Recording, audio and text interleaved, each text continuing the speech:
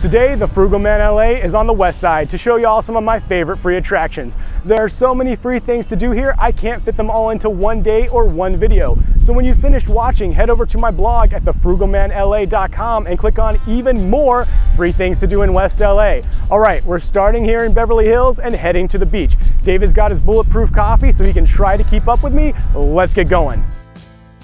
My first stop is a hidden gem tucked away in the hills of Beverly Hills. Greystone Mansion and Gardens is an 18-acre public park where you can feel like a member of the upper crust. Completed in 1928 for the son of oil tycoon Edward L. Doheny, the city of Beverly Hills purchased the property in 1965 and opened it to the public in 1971. While you're free to explore the gardens, the mansion is only open for special events.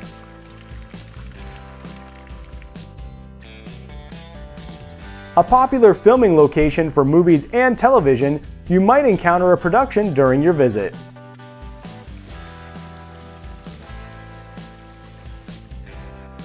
So I made it to Westwood and had to stop because it's hammer time.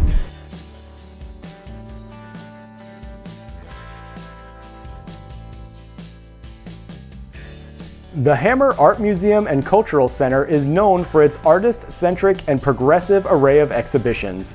In addition, the museum also hosts over 300 programs throughout the year, from lectures and readings to concerts and film screenings. Check their website at hammer.ucla.edu to see their current schedule. Admission to the museum's collections, exhibitions, and programs are completely free to all visitors, making the Hammer the West Side's cultural hub. Alright, I'm moving on to UCLA to check out 3 free attractions, and the first one is truly out of this world. Make your way to the Geology Building, follow the signs to room 3697, and you'll find the UCLA Meteorite Gallery. With over 1,500 meteorites, it's one of the largest collections in the country. About 100 of them are exhibited here in the gallery.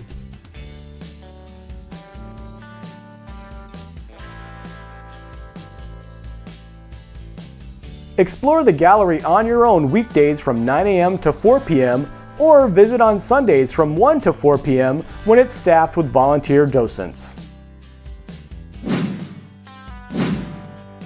The Mildred E. Mathias Botanical Garden is a 7.5-acre garden at UCLA containing a diverse collection of plant species from around the world. Environments range from a shady, lush interior complete with streams and ponds to sunny Mediterranean and dry desert sections.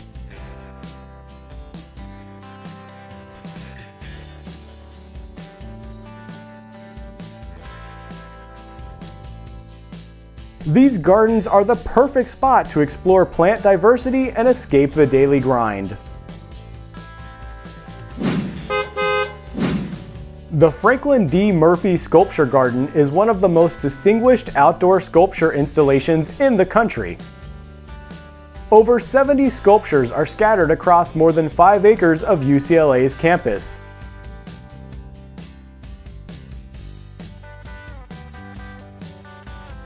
The Sculpture Garden brings together figural and abstract works that invite visitors to pause, reflect, and enjoy the interplay of art and nature.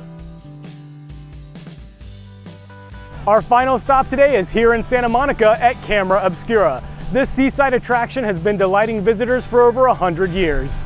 Originally built on the beach in 1898, when Camera Obscuras were a common attraction, it was moved to the current location on Ocean Avenue in 1955. The captain's wheel is used to steer the lens and mirror contained in the turret above for a 360-degree view of the outside neighborhood, which is then projected onto the large disc in the center of the room. To get the full effect, you've got to turn off the lights. The Camera Obscura is believed to be one of the earliest optical inventions, dating back at least 2,000 years, and you can try it out yourself for free here in Santa Monica. I hope you guys enjoyed checking out all the free attractions here in West LA. Head over to my blog at thefrugalmanla.com and I'll show you how to find the free Cold War Museum in Culver City. take free tours of the Bologna wetlands and Playa Vista, and much more. Follow me on Facebook, Twitter, and Instagram. That's where I'm throwing out all the latest deals I find, free food, BOGO coupons, and free events happening around town. Thanks for joining me today, and remember to always stay frosty.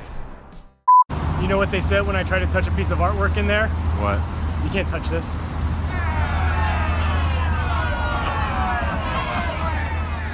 Very nice. If you've made it this far and haven't hit subscribe yet, what the heck are you waiting for? Do it! If you're looking for more free LA activities, check out Downtown LA for free almost, and check out my free trip to the Huntington, a savings of $25 per person. I'm wearing the same shirt in that video because I'm frugal.